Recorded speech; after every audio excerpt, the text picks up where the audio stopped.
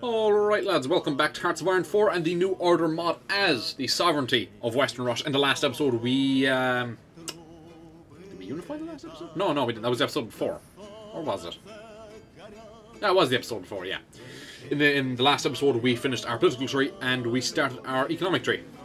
I just released the Irish, or Northern Ireland 2021 census meme. It's been well received so far. Thank you to, I'm thinking of Austin Mills, Chase Hash, Georgy Paskalev, Gordozin. Those are the names that are popping into my head so far. Gordozin, Austin Mills, Chase Hash, Georgy Paskalev. I think that's everyone. So.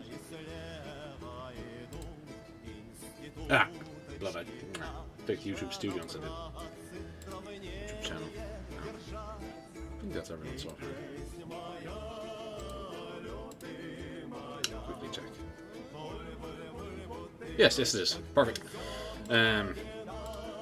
Either way, we are hopefully going to get through our economic tree today. What did I calculate as being? 14 focuses with it? 1, 2, 3, 4, 5, 6, 7, 8, 9, 10, 11, 12, 13. Yeah, 14. Perfect. Also, that, well, I'll read this first, yeah, we'll talk about that later. Reopen the universities adds reopen universities, which grants political power gain plus 2% research speed plus 5%. Oh, we gotta do this first. The brain train, fantastic. Next stop, ooh, we can get some doctrines. Fantastic. Mission type tactics. Glorious. Ooh, that's going to be very useful for our infantry.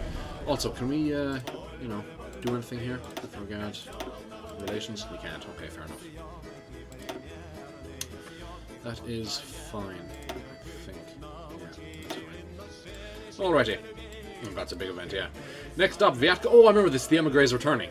The conductor bellowed the notification over his microphone, echoing throughout the train as it chugged along. A man with his teenage daughter, that's right, who slept on his shoulder, could be seen in one of the seats. This was Mikhail Voltsevich. Did I get that right? A Russian emigre, just like the others on board the train. As the train kept chugging along, Mikhail would chuckle. He had never expected to be back in Russia with a daughter. He had fled during the civil conflict with his family, and now he came here for a new life for himself and his daughter after the death of his wife. And so, here the two were on the brain train filled with emigre scientists bound for Vyatkan. They had come through Arkhangelsk, the only safe way to get to Vyatkan due to the recent conflict. Okay, I'd like to know how you made it past the German blockade, whatever. The train screeched to a halt suddenly as that seems to be very kind of flip-floppity, whether or not there is actually a blockade in Arkhangelsk, a German blockade. The train screeched to a halt suddenly as the conductor told the passengers that their train had arrived at its destination. Mikhail woke Aleksandr up and the two walked off the train. Snow fell onto the train station as Aleksandr turned to her father saying, "So this is Vyatkan?" Mikhail nodded saying, "Yes, it is. Did you ever come here in your youth? No, lower class people rarely went out of their local area when I was a boy." Aleksandr soon moved around the station, taking in the falling snow as she said, "This is the first time I've seen snow in my life. Was it always like this in the winter?" "Yes, snow pretty much falls here every year." The two remained silent for a moment before Aleksandr finally asked, "Do you think Mom and Babu would have been glad we did this?" Mikhail pausing, trying to figure out what he was going to say. He looked to his daughter, a tear rolling down his cheek as he said somberly, I think they would if we were happy. I am, but are you?" "Well, you just arrived." Aleksandr, a faint smile on her lips as a tear slid down her cheek as well, replied, "Yes, I am, Papa, I am." Okay, you've just gotten off the train into Vyatkan. It's a bit early to be calling any feelings. And so the two embraced each other in the falling snow. Beautiful. Improved relations, there we are. We'll do it with you. Nice. From nascent to cordial. Now, reopen the universities. Add reopened universities, which grants political power gain plus 2%, research speed plus 5%, decreases education public policy effectiveness, increases monthly education policy effectiveness drift. That's what we want. The drift is the important one. With significant funding now available for education, yes, very significant. We must act to reopen the many institutes of higher learning long closed in Western Russia. These institutes, unused and unneeded during the many years of division and conflict in the region, are essential if we wish to ensure that the sovereignty possesses the means by which to generate the next generation of administrators, industrialists, researchers, and more besides.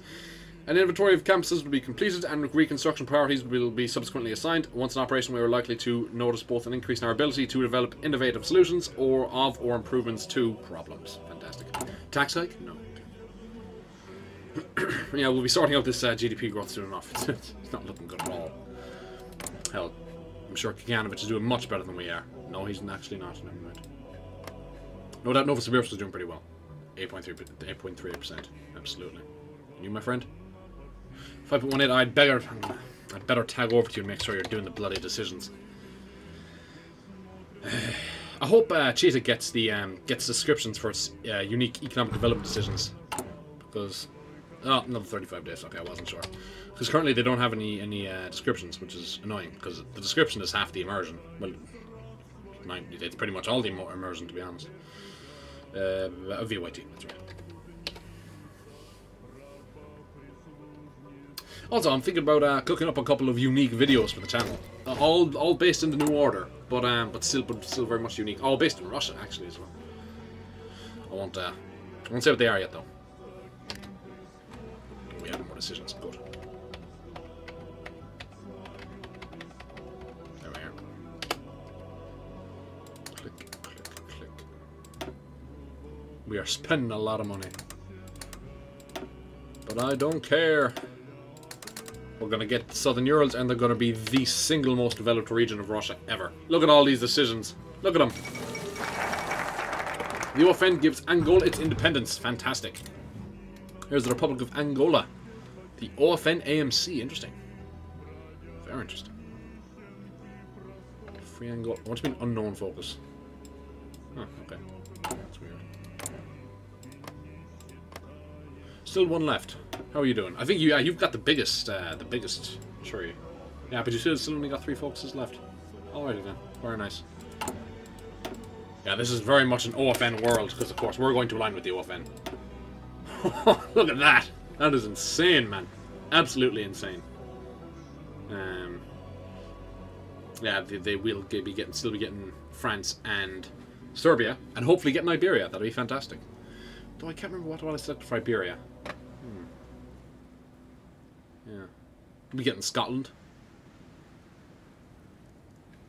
And kind of semi-Ireland. We chose the Master's Ban and we chose the Good Friday Agreement, so... You know. Don't suppose... Are you in the America Sphere? No, you're not. Okay. Now, the Kazan Science Academy will gain 1 research slot. Research slots are so important. We'll spend 350 million on research facilities. We're going to slowly improve. Slightly increases maximum investment in research funding. Gets rid of the thinking man's empire. The Russian Academy of Sciences was, for many years, the preeminent educational institution in the empire, producing many great inventors, engineers, thinkers, and cultural icons. That academy is now far behind German lines and utterly inaccessible. To complete our plan of academic revitalization, we will replace this now lost institution with a new one. The Tsar has decreed the construction of a new Academy of Sciences, this time in Kazan. With time, patience, funding, as well as some luck, it will become a beacon of advancement and prove to the world that Russia is no longer a backwards-thinking nation. I suppose something good that could come out of this whole timeline, which otherwise is very bad for Russia, is that development won't be centralized around Moscow. Simply because, you know, the Muscovine has been out of Russian control for, 20 years at least. So we'll see the rest of Russia be more developed. In fact, it'll be the other way around. We're going to have to reindustrialize Moscow and the, the central Russian heartland. God, I can't remember who said it. I read it online. Was that I think it was about creating democracy in Russia. And when I say democracy in Russia, I'm not talking about Western democracy, like fucking Yeltsin and all that shit. I'm not much like general power to the people democracy. That to create democracy in Russia, you'd have to burn Moscow to the ground. Yeah, but that shouldn't be a problem in this timeline. God damn. I can't believe we won by 0.3%. I can't believe no one mentioned that in the video either. No one has mentioned it so far. I can't believe we won by 0.3%. Yeah, oh, no, is it here? No, never mind, that's the RNSUV. Never mind. Yeah, we had a NATSOC party called RNSD. Canadian Centennial. How goes the infrastructure stamps? Yeah. Lighter hand in the east. After reasserting hegemony over the lands formed in most aspects of the realm, blah blah blah, collaborators, important change.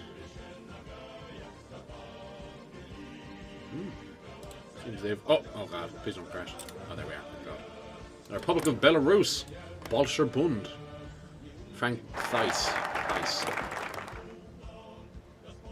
Martislow. Astruski. What are you? Natcon. Reformed. Ooh, that's weird. We haven't. Yeah, you just haven't done that decision yet. Irakli Bagration. Interesting. You're not. Yeah, you're not. Natcon yet. Still with significant NATSOC support, though.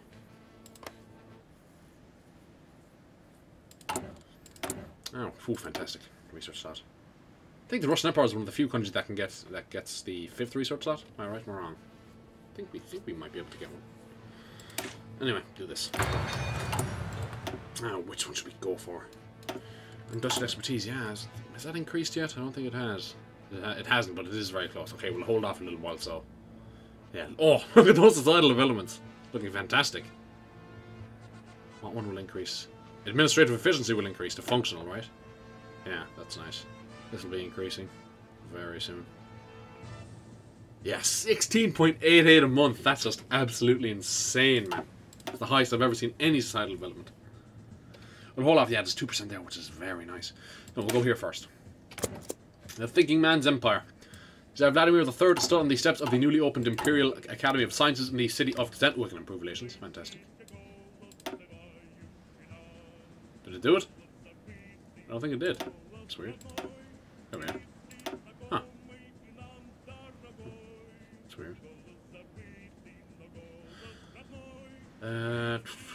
Okay. We should indeed do more decisions.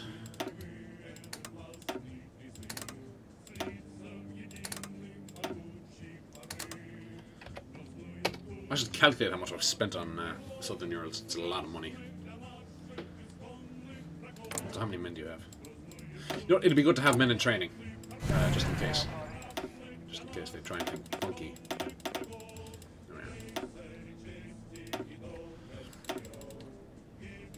Don't set a location. Yep, there we are. Nah, put 104,000 men in training just in case. That's, I mean, yeah.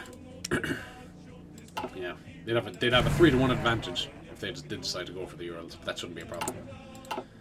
They usually don't decide to do it. Now, Tsar Vladimir III stood on the steps of the newly opened Imperial Academy of Sciences in the city of Kazan. He looked out over the crowd before him at the faces of the future of Russia. The next generation of Russian intelligentsia prepared to start their journey into the sciences. The Tsar took a deep breath before he began his speech. As I look out among you, I see the future of the empire. Each and every one of you have been chosen to embark on a journey to explore the depths of the sciences. No, I said that weird. You will be the driving force behind the evolution of Russian science, the bearers of the torch of progress. Vladimir paused and made a point of looking out over the crowd. Once Russia boasted the finest scientific minds in the entire world. The advances made in the old empire brought Russia out of the dark. That scientific tradition survived the great conflict. It survived the Reds. It will thrive in this new era of revitalization. There are those who would call the Russian people barbarians and savages, that we have nothing to contribute to the scientific community. These people are the greatest fools of them all. We'll prove them all wrong by rebuilding the great community of science within our new empire. The Tsar's speech came to its end and the crowd erupted into applause. The students into the crowd were excited to begin their path into the world of the sciences. Many of them had been born... that's a big gain right there.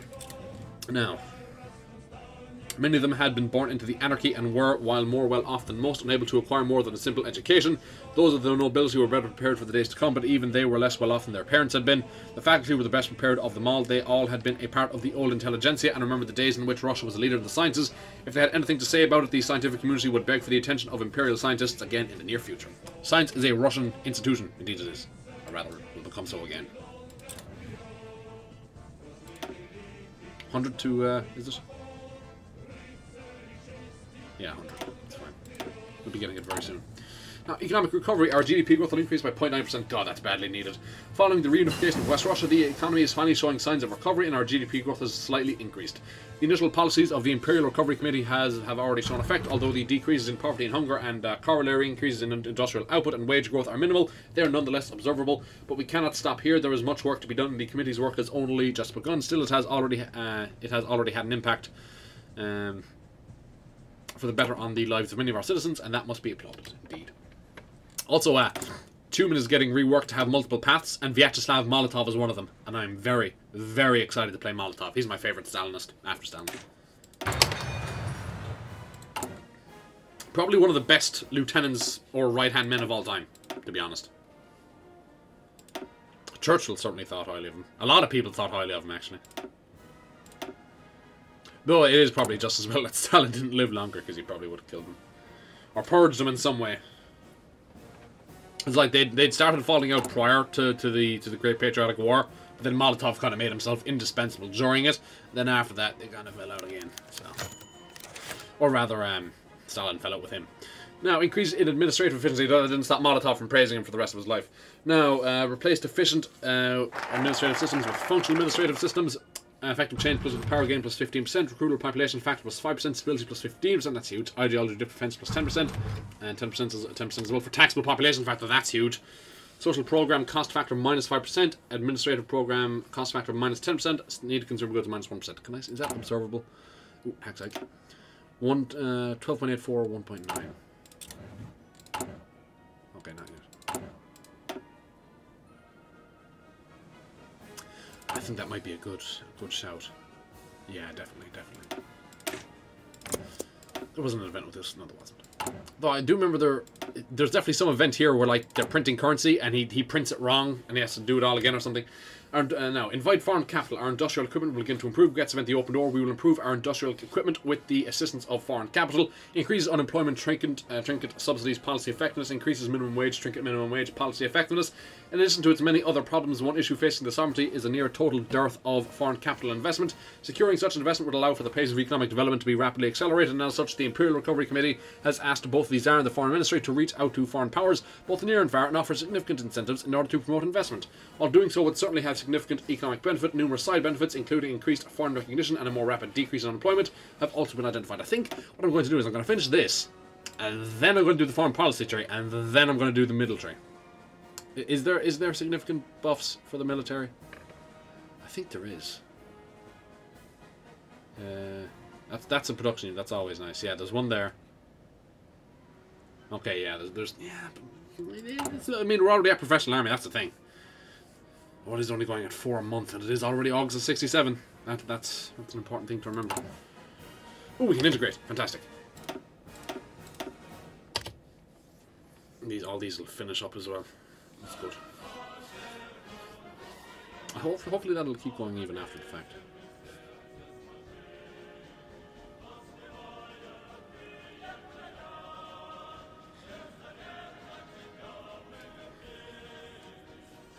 Did dismantling the Air Force do anything for the... No, it didn't. Odd. Didn't do anything for the... In fact, it actually increased. It used to be 0.21. Is that because I put these men into training? Failed coup in Chile. And do you remember when fucking Donald Trump said Thailand instead of Thailand? And everyone jumped on him for it. Like, I didn't know that it was like officially Thailand. Like, there's a H in there, so that was weird. It was just a fucking weird time. I'll take that as well. Ukrainian National Republic, NatCon as well. Oh damn! You actually have a description. What's he? Yeah. Oh, never mind. Ah, that's a shame. Verwaltungs Berserk Gottenland. That's a shame. Ah, you created Gotland, but you didn't give him Crimea. That's weird. That's weird.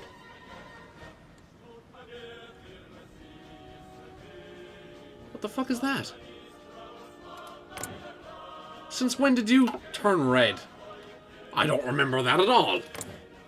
Since when did that happen? I thought you used to always stay blue. That's so weird, man. Also, didn't I specifically select that the coup wouldn't happen? Huh. Alrighty. Now. Factory output is nice. Resources are nice. I don't need factory output yet. Now, the open door Russia was so fucking cold. Oh, yeah, the CIA, or CIA, I think? No, American PR. Those were the thoughts of Waylon Anderson, an American PR representative from Anheuser-Busch and makers of Budweiser. Oh, the king of beers. It tastes like piss. He was here to strike up a deal with the imperial government to gain an exclusive license to export Vyatkan vodka to the United States, just like how Budweiser was the default beer of choice to the American public. Or maybe it's a case of, I don't know, Budweiser is nicer in America and over here it's trash, or something like that, I don't know. Vyatkan vodka had become the vodka of choice of the West Russian public. The hope of Anheuser-Busch was that if they secured an exclusive license with the sovereignty, they would be able to corner the cheap alcohol market in the US. That is why they sent Waylon, for he was one of the few PR people who knew a bit of Russian. Waylon had never been to Russia and only knew Russian due to the fact he studied it alongside German, Spanish and Italian, used to the warm summers and mild winters of California. Russia was like a slap in the face with its winter. It wasn't helped by the locals in Vyatka always just staring at him. He guessed that most had never seen a foreigner in their lives and they were clearly hesitant around him. However, yeah, that's fine. However, that did not matter, for Waylon was here for the vodka, not the people. He eventually arrived at the Vyatkan distillery, being greeted by a large man shouting, "Greetings, my American friend, welcome to Russia, where vodka drinks you every day." Waylon looked at the man, asking, what? The man looked confused for a second before shaking his head, saying, "Oh, sorry, my friend, I meant you drink vodka every day. My English is not good. I am sorry. No, you are." Suddenly, Waylon was about to be hugged by the large man in a nice warm bear hug. Sighing, Waylon thought to himself, "My God, can I go back to my office, please?" Ah! You're getting good hospitality. Oh, what's this?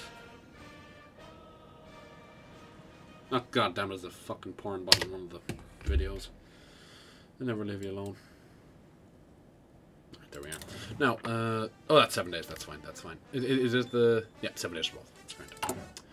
Now, the WITA currency reform, our inflation will decrease by 0.5%. The eponymous WITA currency reform, named for the member of the Imperial Recovery Committee who designed it, Council Minister and member of the Imperial Recovery Committee who suggested it, focuses on both the introduction of a single centralised currency and the mandate of it as the only form of legal tender within the sovereignty. This will act to combat the continued use of regional currencies, inequalities in purchasing power stability, and black market transactions and exchanges besides. The result has been promised to be, after an initial period of disorder as the system is converted, an overall increase in coordinated economic activity.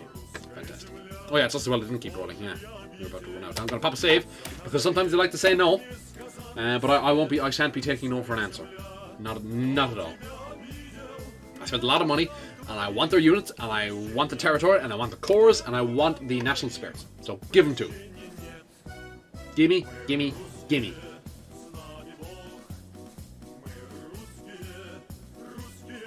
I think the Ornbergians said no. Fuck. That's right. How was I able to fucking guess that? Just out of interest, what does the EuroLeague say? Oh, the EuroLeague accepted. Huh. Yeah, we'd get their units, we'd get their cores. This is 20.63 million. 21.81 million. How many million? 52,000. Not insignificant. Oh, that's a pause. Well, see, this is why you save. Now, I could use the tool pack to just, you know, annex them, but I wouldn't get the national spirit, which is what I very much want. The German civil conflict is nothing but the culmination of the German race's own thirst for blood. Once they run out of enemies to fight, they inevitably revert to a primal state, tearing themselves and their own country apart. That's supposed to be a panhard. IFV. Yeah, this is very Call of Duty Black Ops-ish and Black Ops-ish. That says Vasily Shukshin. Please don't fucking tell me that's his actual name and that it's Shukshin and not Shushkin. Oh my god. Is this another Prokrishkin case?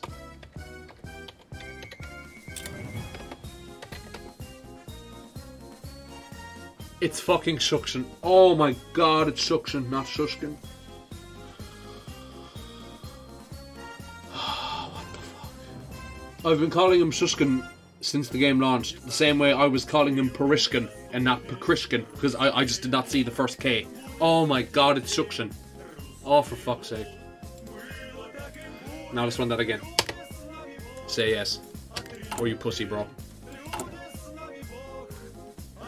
Actually, what I'll do, I'll deploy units on their borders. Maybe that will help.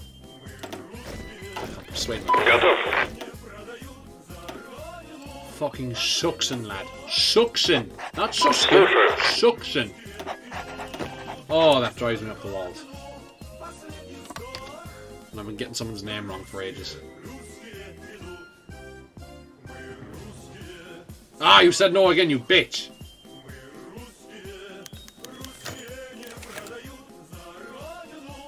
I wouldn't mind. The EuroLeague says yes, like. Why are you fucking rejecting me? I'm gonna run it again. But I'm not gonna keep, you know, recording it, because that'd be futile. I'll be back when they accept. And if they don't accept, I'll tag over and make them accept. Alright, there we are. They kept saying no, so I just tagged over and made them say yes. Didn't have to do anything, did you? Don't think you did. That is good. Just do that. You didn't put any men in training, because you couldn't, because they're all full up. I deliberately took political power off of myself so that they wouldn't take any decisions that I didn't want them to take. Seems to be a good strategy. Now, I'll be taking those lovely integration notifications, events. What's now the EuroLeague saying or some shit like that?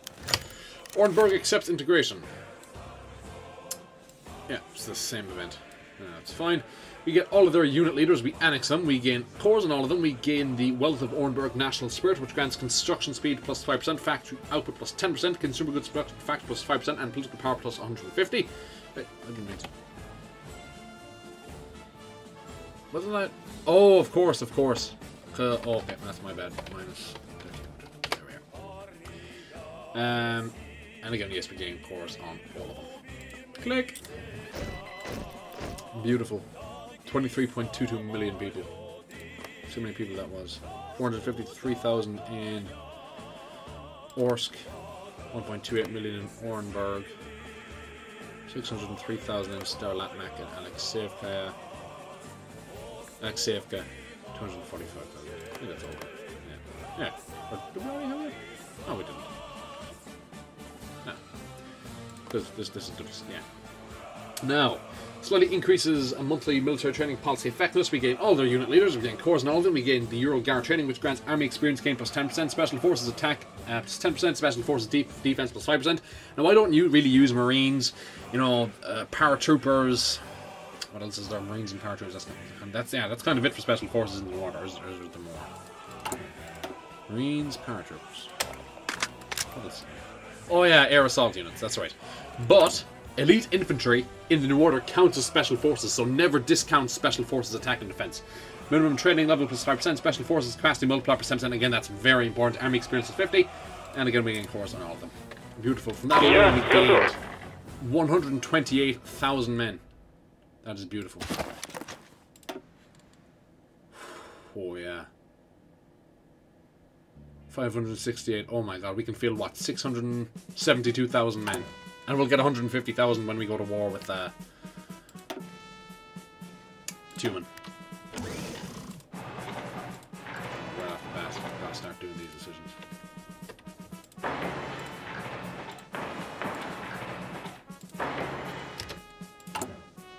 29 production units, very nice. Yeah, that was beautiful. Alright, we're getting 3.8% growth. We're starting to claw our way up. Now reorganise the Ministry of Finance. That's not a very useful focus. The Ministry of Finance was originally established to manage the economy of the lands in and around Vyatkan during the days of the... Yeah, this is the one. Days of the German... Actually, no, I'll read this first. This is the one that I remembered. Slightly turns the bit down, I always have to. Or song, rather. Music. Now, making money, literally. Shouts filled the air as printing machines were worked as fast as they could be. Oh, excuse me. Heard this upshout of Skossyrev. Oh, you're not here, but you are part of the government. You're the guy who oh, whatchamacallit. You pretended to be that prince in Andorra or some shit like that. Annoyed at how slow the operation was moving. The more we print, the more money I have. I mean, we have, if you don't meet quota, you know what happens. I'll be in my office closing the door behind him so he could have at least some quiet bars peered out the window to watch his workers, who were mostly poor and unemployed peasants who could do nothing else. He just hoped they would execute his perfect plan well enough. This was his first mistake, I imagine it says. This was his best idea yet, never mind. And that came from the door and his assistant walked in. Sorry, we may have a slight problem. They changed the design of the 500 rubles, so we're going to have to throw all those out. They did what, Barcia? Let me see that new design. Check it over. Bar assumed as he noted how the new design was entirely different from the old. Go tell everyone they'll be working overtime for the next week. I also want all the old ones burned so we don't have any leftover evidence. Oh, Central Africa gets independence. Lovely. Yes, of course, replied the assistant. Oh, and by the way, you might want to check though the 1,000 rubles the guys printed. The assistant handed him one of the notes. Is this supposed to be Vladimir? He looks like a little girl. Boris tore the ruble into pieces and threw them into the trash can. One last thing, the guys just found out they printed Nikolai's head upside down, upside on the 5,000. Don't worry, they'd only printed a couple thousand before they caught it. Just let them have this one. Yeah. Oh, good, we are getting our schools. Fantastic. Lovely schools. We'll have a ton of schools by the end of this. I bet we already have loads, don't we? Yes, we do. Loads of schools, prisons, army bases, and administrative offices, but not hospitals. That's a bollocks. Oh. Better industrial expertise. Replace nascent with experience, production efficiency, retention plus 20%, cap and growth plus 10%, annual GDP growth factor plus 3%, consumer goods production factor plus 10%, military industry expertise cost factor plus 20%, naval industry cost minus 25%. Why does the military industry... See, that's weird. You never see any naval industry expertise. It's only just naval industry cost. That's odd. Yeah. Naval industry cost minus 25%, needed consumer goods plus 1%, societal development progress plus 25. Oh, did I plug in the thing? I did. I'm fine. Good. Now... Reorganised the Ministry of Finance. Those days are long past, but the ministry is still organised as it was at that time. Surely not. In a fashion wholly unsuited to the administration of an economy on a truly national scale, at the request of the Imperial Recovery Committee, the ministry will be restructured, instituting proper local, regional and national hierarchies to better address the economic concerns of different national areas. It will also assess the skills of its employees and hire new ones in order to ensure efficient and continued operations across the entirety of our territory. Beautiful. 4.1% growth, alright. Broke the 4% barrier.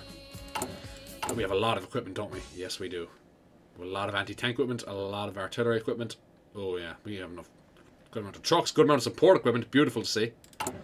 Actually, it's probably very important then that we research field hospitals. I want to use as many support companies as possible, please. Honestly, I'll actually take, because we won't be using any of those. We won't be using the factories. Imperial Army Kuhn Menshorian. Thank you. The principles of Solidarism. Add a planned economy which grants production efficiency retention and production efficiency cap plus 10% each, decreases trade laws, export focus policy effectiveness, increases income taxation, flat taxes policy effectiveness. Our economy will become more centralized by 10. Yeah, free market economy doesn't really, well, it kind of fits us, I guess. The victory of aleksandrsolzhenitsyn, Solidarists, at the Congress of Vladimir has, as in all other aspects of our government, had an effect on the Imperial Recovery Committee. Firmly committed to corporatist ideals, the Solidarists have required their implementation as part of any economic recovery plan. With a focus on the organisation of the economy around identified interest groups and production sectors, it is expected that the overall efficiency of our industrial base will increase. Yeah, the VNS one is literally just continue making people poor. Oh man.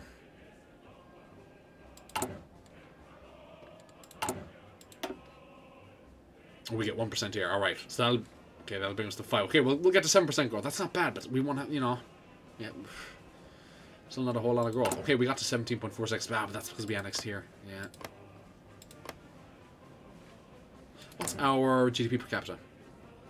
$712. Yours is probably better. Yeah, 11th. Yeah. 1153. Yours? 1304. We probably have the worst in the region. 954, yeah. Alright, tag CHT. I'm gonna have to keep tagging over them to make sure that they're doing those development decisions, otherwise it's just not gonna work. Yeah, I know it.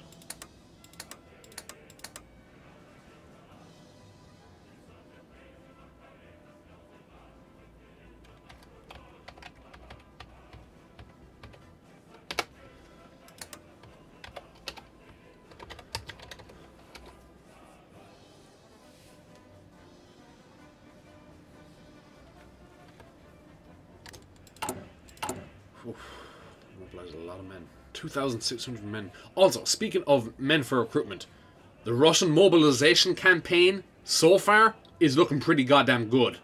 Like, 300,000 my ass. It's gonna be a lot. I think it was 300,000 in the speech, but the speech don't mean shit. The decree is what matters, and the decree is...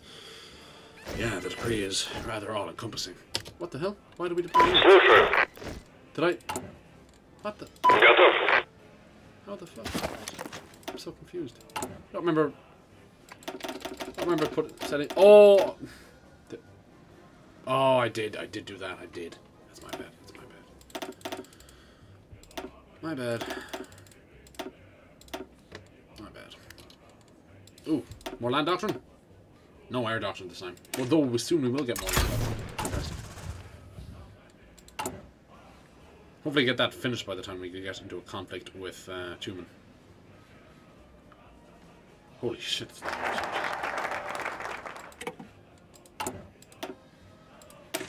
Now the miracle on the Vyatkan.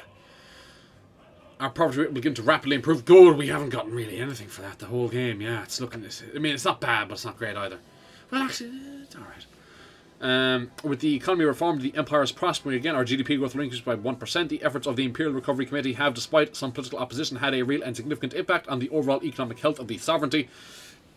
Domestic products has risen sharply, the sophistication of our industry has increased, and foreign capital is finally once again entering Russia. These advances, combined with a dramatic increase in administrative efficiency, as resulting from further reforms, has provided the nation with a robust and future-oriented industrial base by which to effect eventual unification.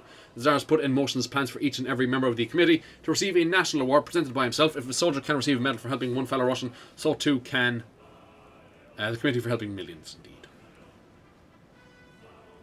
it's going fairly well. That's going well. That's going really well, actually. We'll get the cutting edge. Yeah, we'll definitely get the cutting edge. Of course, we'll get to modern agriculture. Might not get to streamlined, depending on how the super regional focus tree looks. Rudimentary, yeah, we'll definitely get to factory complexes. And yeah, we should get to Spartan discipline. Fantastic. A lot of people talk up Tukhachevsky because of his Spartan discipline. Many other unifiers can get Spartan discipline, and what's his face? Tukhachevsky can only unify with one other unifier, Vasilevsky. He can't unify with anyone in West Siberia. So the less bloodshed, the better. The less money spent on inter-Russian wars, the better. That's why I don't really rate Tukhachevsky very high when it comes to unifiers capable of beating Germany. Especially we can see that Vasilevsky does not fucking win in Central Siberia.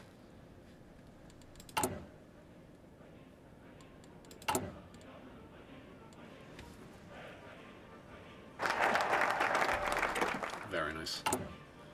4.9% growth. Alright. Now, industrial recovery. So let's turn the music back up. Our industrial expertise will begin to improve. Our industrial expertise will slowly start improving. No, it's not slowly improving, it's improving. That's a very big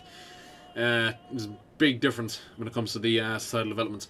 We'll spend 50 million. Industry in Western Russia has not yet even fully recovered from the German bombing campaigns, let alone from the devastation inflicted during regional unification. The Imperial Recovery Committee has therefore identified the fundamental reconstruction of the extant industrial base as a primary objective in order to permit its contribution to further projects.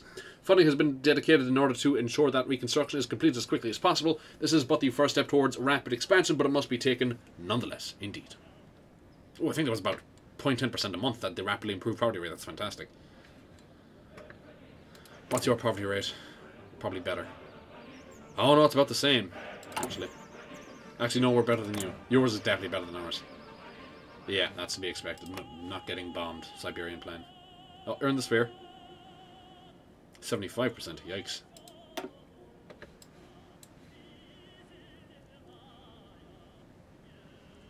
That's odd that you can join the Japanese... Yeah, that's kind of weird. You should only really join the Japanese sphere at the super regional stage. Ah, for fuck's sake. Man hasn't even done his... Oh my god, that's infuriating. He hasn't even started his... Oh my god, man. What's your GDP growth? Yeah, you're doing a deficit spending, that's why. Which isn't even good. Oh man, that's a pain in the ass. Logistics 3.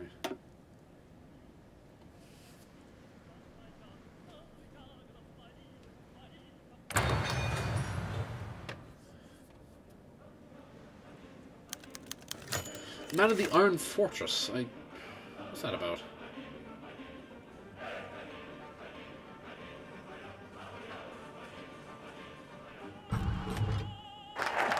Dzerzhinsky's here. Iron Felix. Now, which one of these is better? Well, neither, really. Alright. Rebuilding the civilian sector. Highly increases healthcare emergency support policy effectiveness, increases workplace safety minimum regulations policy effectiveness, highly increases minimum wage, trinket minimum wage policy effectiveness.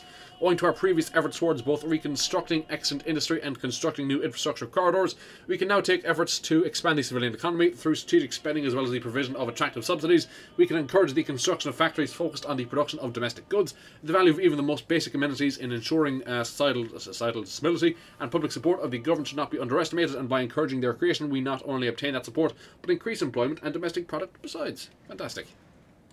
5% growth, alright. 257. Field Hospital 1, fantastic. Get Field Hospital 2. We need to... Every Russian life is more valuable than in our own timeline.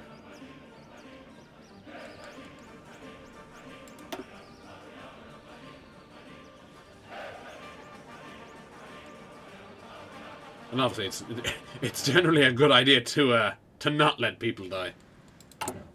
usually. But yeah, the fucking like I've seen the protests in some parts of Russia, due to the general mobilization. Well, it's supposedly partial, but there's nothing fucking partial about what I'm seeing. But I did see a fucking very good video, or rather a funny video. It was this guy, I think it was two guys actually, and they turned up to an anti-war protest to basically show their support for the mobilization and for the special military operation, and then they get dragged into the mobilization bus against their will. I thought that was pretty funny. Expand state welfare programs, yes, we very much need that.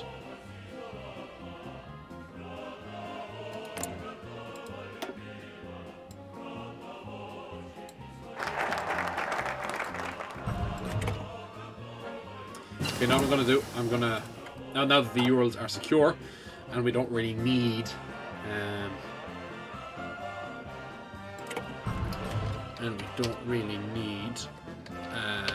whatchamacallit.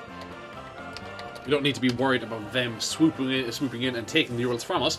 I shall tag over and auto-complete a few focuses for them, just to speed them up because they unified very late.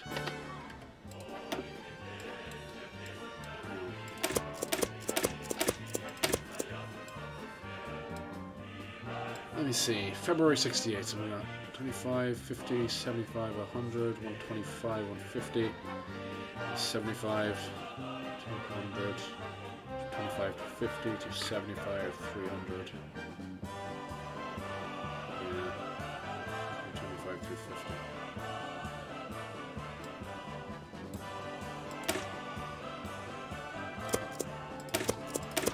Yeah, I think I might just do all this for you. You can just be working away then. Also, how's the 5-year plan going? Are you starving? Please don't be starving. Oh, it's 78. Good job. Good job. I think Tumen can actually get. I think Tumen can kill more people per capita. I know that sounds weird, but you know what I mean. Tumen can kill more people, say, as a population of their. Oh, never mind. I was like, what the fuck? No, that's fine. I thought I'd tagged back. No, there we are. Tumen can kill more people as a percentage of their population than Tabaritsky can with the because I think if you get the worst level of famine, it's like minus 500% monthly population or something ridiculous like that. I think I never actually tested that, so it's all hearsay. Now connecting our round, build a level 1 railway from Sirzan to Cheboksary, as well as from Vyatkan to Syktyvkar and Perm to Ofo. The widespread destruction of national infrastructure is another legacy of the chaos that once engulfed Western Russia, and this severely limits the civilian economy, both in absolute size as well as in expansion and development potential. Thus, a focus will be placed on the construction of new railroads and highways between our major economic centres and ports. This will promote the movement of people and goods as rapidly as possible and in as large a grouping as possible, and so encourage further economic expansion within the sovereignty. Like the Novi port, like, it isn't actually a port, is it? No, it's not. Oh, you actually do have a port here, though. Or rather, a naval base. Yeah, it's close enough. I don't remember there being anything here about a port. 2%.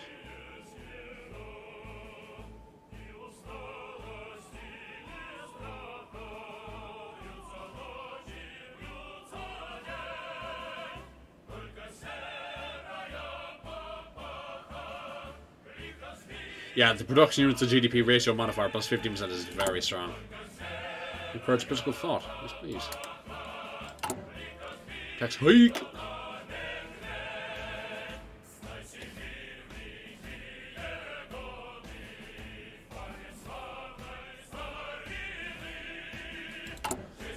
$32 production.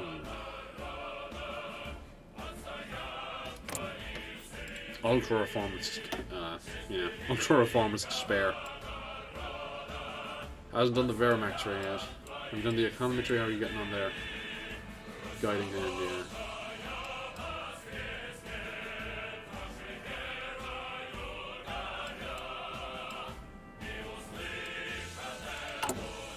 Improve worker training, invest in scientific research, allocate education funding, encourage agricultural mechanization.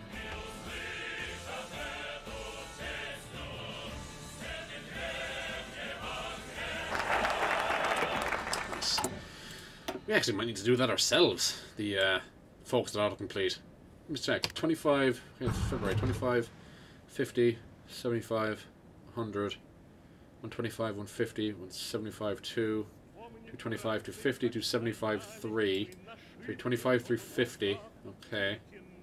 Yeah, most likely, to be honest. Now invest in Russian business.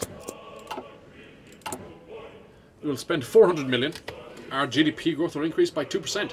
Russian business has for a long time barely existed. Owners lost their factories either to red expropriation or German bombers, but times have changed. In even the relatively short time since unification, we have observed the organic development of a small-scale industry among some of our more enterprising citizens. This presents an opportunity. By investing in these businesses and subsidising the formation of new ones, we can accelerate the generation of domestic industry by citizens, rather than by direct government intervention. Yeah, but we'll give them subsidies, but this is somehow not direct government intervention. Like, what? The Imperial Recovery Committee has been very clear that such is the pathway towards true economic growth, and neither we nor the Tsar have any reason to disagree. Yeah, guys, we're not going to intervene in the economy. Anyway, here's subsidies.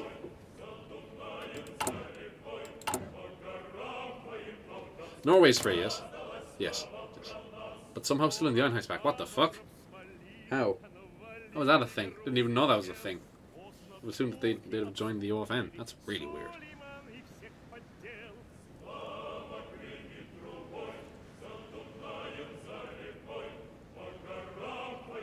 I suppose it kind of works with the whole reform sphere thing, like.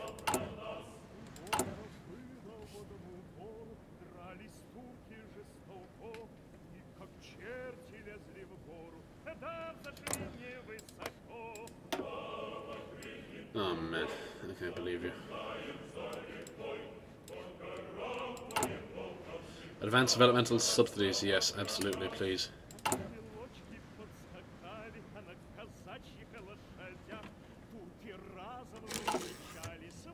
That's fine, we haven't selected a place. Good, good, good.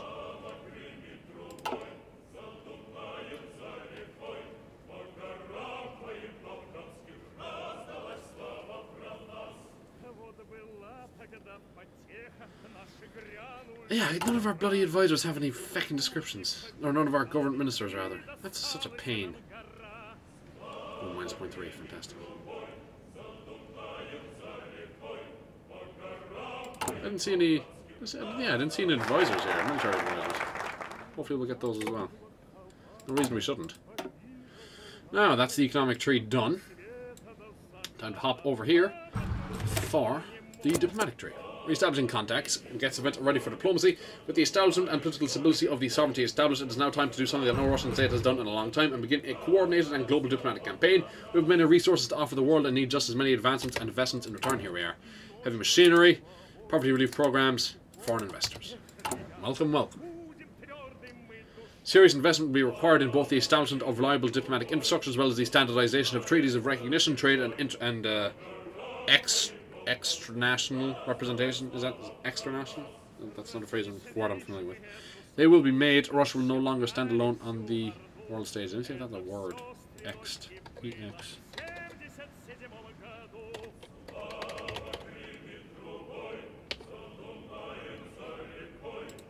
Oh shit, was it extractional? No, it's extranational representation. Yeah. Weird. I don't know. That's all 60s. It's all fine. Yeah, that's all fine. Nothing more I can do there. It's grand. Back to interest.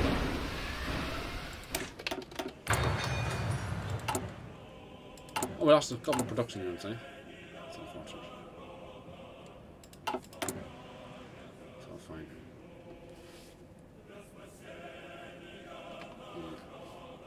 I imagine Central Siberia is probably done with their focus train. Yep. And you align with the OFN. That's good. It makes things easier. And the because Mikhail has won here, he'll align with America. Well, he'll get rid of Japan, which makes things easier for us. Of course, you don't really have too much contact. Oh, you went on to the west. That's good. That's good.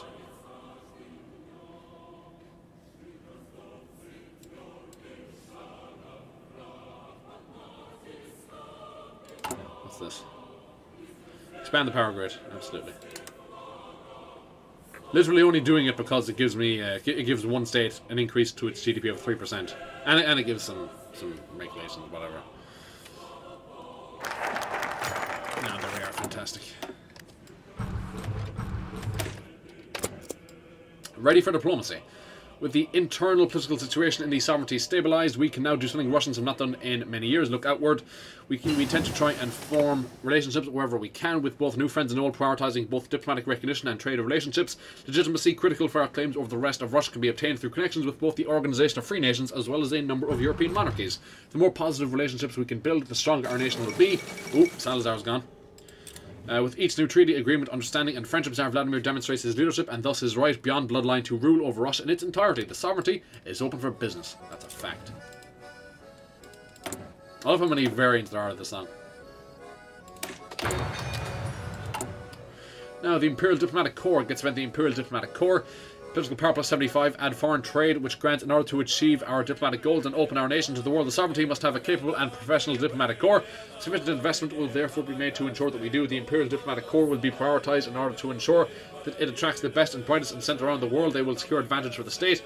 Agreements of diplomatic recognition, trade, mutual protection, and perhaps eventual global alliance can and will be pursued. In doing so, Russia will prove once again that it is once again at least a regional power and should be negotiated with as such. We'll certainly be that. We'll control Central Asia, be able to influence the likes of Iran, Afghanistan, the Chinese warlords. We elect a Prime Minister, of course. Have our influence in Finland and the West.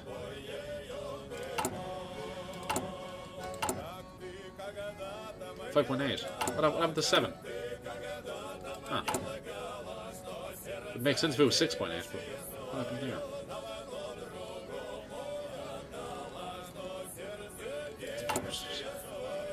Almost another 600,000 ready to mobilise. Also, I love how people were like, as soon as Russia announced mobilisation, people just immediately took, well, I say people, pro-Ukrainians naturally, immediately took just the worst take possible. It's like, how are they going to give all these men equipment with the vast stores of Soviet equipment? What the fuck do you think? And now all I'm seeing is videos of fucking BMPs fucking on rolling stock, just rolling and rolling and rolling and rolling. I saw a picture of a video of an Antonov in Magadan, around Magadan Airport, if there is an airport in Magadan. Either way, it said it was in Magadan. Just a large number of reservists getting ready to get onto the plane. Yeah, there's nothing partial about this mobilisation. I'm sure NFKRZ, that constant Russian hater, will not be pleased. Like the guy is Russian and he lives in Russia, and his YouTube channel is based around hating Russia. People do it. Right. Let's start with Europe first. Now, the Imperial Diplomatic Corps. As an ostensibly legitimate nation, the sovereignty must open up to the world, both in venturing out and in allowing others inside. But to do this, we need the skill and experience to do so. That skill will come from the Imperial Diplomatic Corps, newly formed by imperial and governmental decree. The Corps will act domestically and otherwise to improve both the image and the connections of the sovereignty to any who are amenable to other. They will also, however, and of course, focus their efforts when needed on specific goals, regions, or nations that are provided to them, and as some such focuses of attention are under consideration.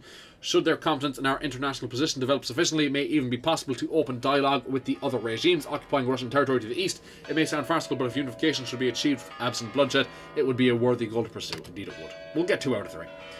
Or rather, Russia will get 2 out of 3. Diplomacy is essential, indeed it is. Oh, whoops. What'll I grab here? Oh yeah, definitely grab this. Whoops. Now, one area where mobilization will definitely not go well is the training. I'm getting the feeling that there won't be, for the reservists, there won't be many refresher courses. The additional training will be minimal at best, but you know, hopefully not. Hopefully that they get. The ideal situation, of course, is that they get the most amount of training to make each man as useful as possible. But somehow I don't think that's going to happen. If we were doing it that way, then all of this mobilization would have happened before the invasion. Now, European overtures. Against event ties to the other royals, Europe has long been a continent of monarchy, even if the realm that now occupies so much of it despises even the concept of the institution. Some monarchies remain, however, and owing to his possession of the Grand Romanov bloodline, our Tsars connect to many of them through old marriages, alliances, and partnerships. These relations have lied dormant for many years, but it is now time to revive them for the modern age. We will, using the increasingly experienced persons of the Imperial Diplomatic Corps, open relations with these countries, establish mutually beneficial initiatives, and cement our status as a regional power, dreams of further expansion notwithstanding, of course. The ideal situation for the Russians is that they're able to freeze the conflict in Ukraine, like just kind of prevent the Ukrainians from launching attacks, while also not launching attacks themselves, draining their current powers, to give the reservists, the newly mobilised, the former service members as much time to train as possible. Of course, you got to supply all those men as well, not the logistics. I wonder how the referendums will go. Friday, I think they're scheduled for. Well, I wonder how I think they'll go. I know what's going to happen. They're all going to pass, and then Russia will be like, "Oh, look at that! It passed! Isn't that fantastic? We didn't see that coming at all." But and we'll get annexed. But see, the thing is, right? I'll read this first. Ties to the other royals, the historical connections and relationships, familiar or otherwise, between the Romanov dynasty or those of other European monarchs who remain on their thrones, offers the state a unique opportunity by leveraging those relationships, along with utilising friendly emigre networks and the expanding membership and expertise of the Imperial Diplomatic Corps. We can begin a coordinated campaign to win support from their countries. Though they may, in most cases, not hold the direct authority that our Tsar does, they are still monarchs, and among all monarchs there is a common bond.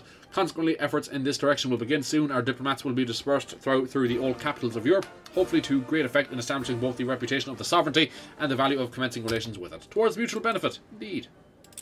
Yeah, well, fuck, what was I saying? Ah, shit. Ah, that's a bollocks. I should have just said it. Now I can't remember. I was talking about freezing the conflict, giving the reserves enough time to train. Ah, fuck. What was I going to say? Yes, that's what I was going to say. So, once all of the referendums pass, and it's once and when, not if or maybe, they will pass and they will be immediately accepted, then all of that territory is considered by Russia to be, you know, as Russian as fucking Moscow or, you know, St. Petersburg. And all the citizens inside of it are Russian, and then if they don't have citizenship, then they're permanent residents, rather. So, currently, Putin has said that conscripts will not be mobilised, which is kind of odd, because you've got these men in the army already who aren't being mobilised, and instead you're mobilising reservists and guys who used to be in the army. It's very weird. But, as soon as those referendums pass, and if Ukraine attacks those territories, which I think they will, then Putin and Russia can use the conscripts, so even more men. Now, that's the wrong thing. This is the thing. Great song, but I have to turn it down slightly. Now, Swedish Royal Ties gets a trip to Stockholm. The Kingdom of Sweden, one of the few European nations who escaped the grip of German tyranny, is an ideal candidate for one of our first diplomatic overtures. King Gustav VI, Adolf, though himself a constitutional monarch, is reportedly a measured character, and the country's lack of alignment with any one geopolitical faction ensures that we will not make enemies by extending relations. The decision has therefore been made for the Tsar himself to visit the country. That's kind of dangerous. That's kind of dangerous. Departing by ship from Archangelsk. Okay. Yeah, this only furthers the flip-floppiness of the German embargo. His visit will not only facilitate the drafting of formal recognitions and trade agreements with the Swedes, but will also act to further strengthen our legitimacy on the world stage. But yeah, then if Ukraine attacks, I mean, they're hardly not going to attack. Though, the thing is, as soon as they're in a direct conflict with Russia, they can also strike the Russian border regions. Like, they have been striking the Russian border regions, but now there's like less reasons not to. And I imagine as soon as, if there is any formal declaration of war or anything like that, or even once Russia really kind of brings in the manpower, I imagine the Americans will give the Ukrainians the ATACMS missiles, which is a great name for a missile. Oh, 600,000. Fantastic. 704,000 men to be mobilised. In the game, that is, in the game. Now, it is... Oh, I should have sort of started mobilising. Alright. Here's what we're going to do. We need to start building up our military. We're going to need some time to do it. We need some time for them to train. So, let us deploy our units.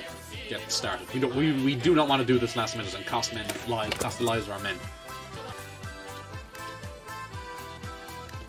Actually, I'm just going to do it here.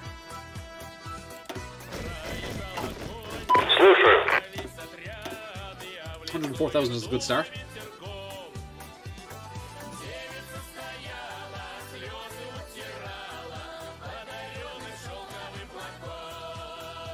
course, we now actually have Rejuventaing, which is just hilarious. Where is he? Yeah, Rejuventaing, that's funny. As well as others in Soviet uniform. Very funny.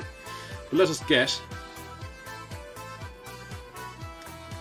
Mikhail Antipin. I guess, yeah, we'll get Mikhail Antipin. And we'll get Mikhail... we'll get Lubashev, yeah. We'll get Lubashev. He wants to utilize the other job, though. Now, we're only going to go so high with this order. I'm not going to go all the way to the north, just because going all the way north is just unnecessary, and this will allow us to further utilize our manpower advantage by concentrating our men. There's no point spreading them out over the front. Like, we could obviously we've got more men than them, than they do. But by not garrisoning these, you know, 1, 2, 3, 4 provinces, we could even reduce that a bit more, to be honest. I suppose. No. We'll leave it at that. We'll further compound our manpower advantage. Now we will call more men up into training. Oh, really? We can't call up any more using these. All right, fine. Very well. Also, you know what I'm going to do right now? I'm going to go straight with this. I'm going to go over here and get working on special forces stuff. Especially right here. Yeah. Now, a trip to Stockholm. As the Tsar's motorcade arrived at the royal palace in Stockholm, he could not but be impressed at its simple beauty. The beauty of a palace never sacked by revolutionaries. He did his best to show an air of detachment, but in truth he was very nervous. He was meeting another royal, and he had to show both his and Russia's strength. Respectfully shown towards the king's study, where the real discussion would take place, he prepared himself. King Gustav received him warmly, speaking excellent Russian, more warmly than he had expected. It soon became evident that the king greatly enjoyed receiving someone, especially another royal who was not part of Germany's sphere. Before long, Vladimir knew he had found strong common ground with Sweden, and discussions turned to trade. Before day's end, the deal had been struck. Russian resources, particularly oil, in exchange for Swedish technical expertise and investment. An excellent trade indeed. Sounds good to me.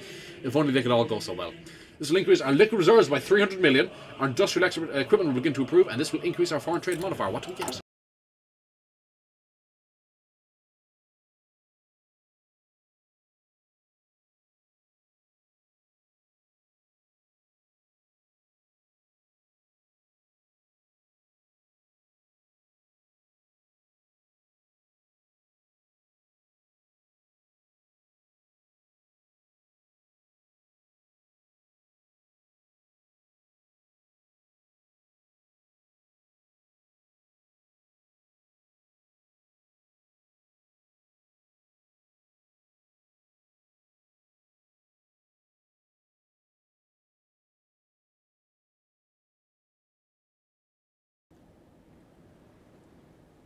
Actually, no, I won't do that.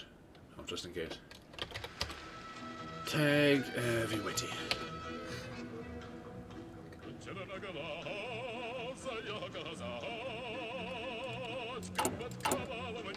Now, Roman holiday. Gets spent a Roman holiday. Italy, though once among the nations that invaded our land, is and remains the most powerful monarchy in Europe. In many ways, it exemplifies the Tsar's own goals: a strong and prosperous land with large swaths of territory in which to secure resources, and with a loving people democratically participating in a government under a respected king. We will therefore reach out to them. Members of the diplomatic corps will travel to Rome and attempt with all effort to secure formal relations with them. If they are successful, a corresponding increase in our national legitimacy, along with future beneficial trade prospects, can be realised.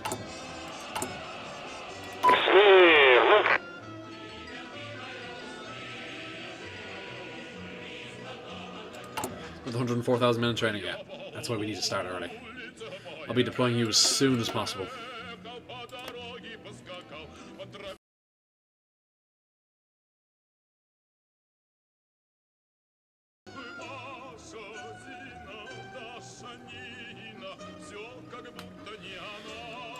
Yeah, Russia will have to be careful with the way they use their newly mobilized men. If they just start fucking them in and there's mass surrenders and that will just tank morale. Not to mention hugely skyrocket Ukrainian morale, which is already riding pretty high after the fantastically swift recapture of much of Kharkov. No, what was the finish there? I must have misread it. Oh, it was this stuff. My bad. Actually, yeah, G7 as well. Actually, no, get working on this stuff, yeah. Because we won't be reducing G7s.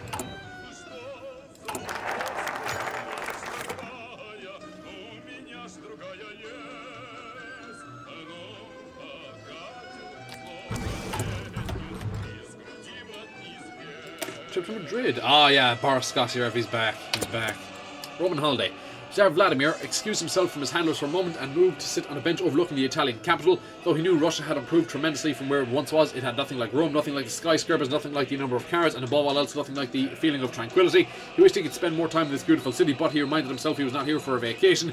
He was here for his people. He was here to obtain both diplomatic recognition and economic opportunity, but progress had been slow, and he was frustrated no matter how much his advisors reminded him that such was normal when it came to diplomacy, and so his mind wandered towards reflecting on the beauty of Rome. One day he promised himself Russia would have building cities like this. Would it have already been possible had not the Reds and then the Germans not destroyed everything in their path if his family had kept their throne? He pressed those thoughts aside and instead pictured a Vyatkan dominated by skyscrapers. He liked that thought. I don't. Will Russia ever be like this? This will increase our foreign trade modifier. Is that just more trade deal opinion? Oh, that's shit. It didn't even increase it either. Okay, it did. Trade deal opinion factor was just useless, man. It used to be way better. It used to give you like minus 15% consumer goods or something ridiculous like that.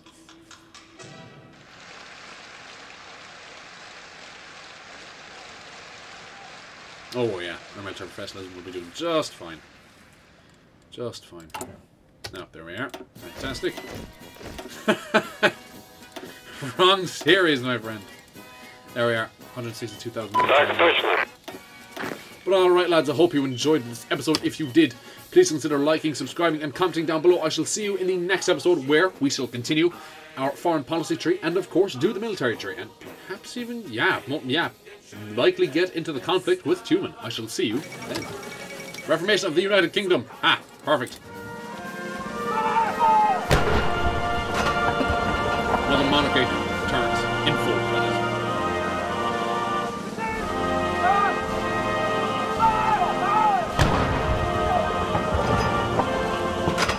And the French are here as well. Oh, my man. Francis here.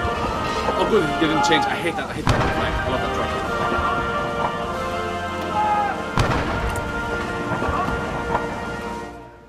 truck. And we have a lot of kingdoms, though. Yeah. A lot of them, but a lot of them are in the OFN now. We got Bulgaria, Romania, Hungary, but they're still a regency. And we got Serbia, but I don't think there is no king. There might be another regency. Italy, of course. Iberia, once Franco dies, most likely, I think. Britain, of course. France, Norway, Sweden. That's about it. Greece, probably not. Yeah, probably not. But yes, I shall see you in the next episode. See you then.